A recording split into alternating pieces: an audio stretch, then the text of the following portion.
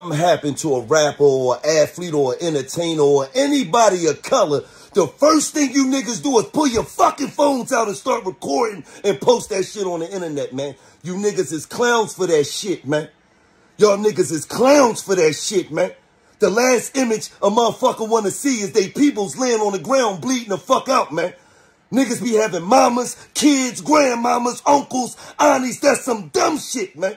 But the first thing y'all niggas do is pull your phone out. Ooh, look at such and such. Man, that shit ain't cool, man.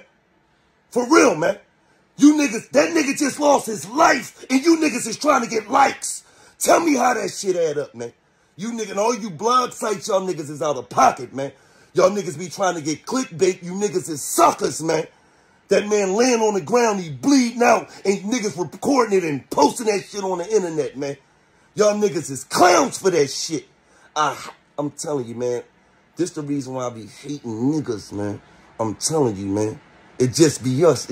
I be hating niggas, man. Shout out to fucking Takeoff, man. Rest in peace, man. Shout out to his family, man. We send our condolences to y'all for $1 million worth of game, man. Shout out to QC. Shout out to P. Shout out to Coach, to Migos, everybody, man. Hold y'all head, man. But y'all niggas gotta stop that shit, man. That shit is not cool, man.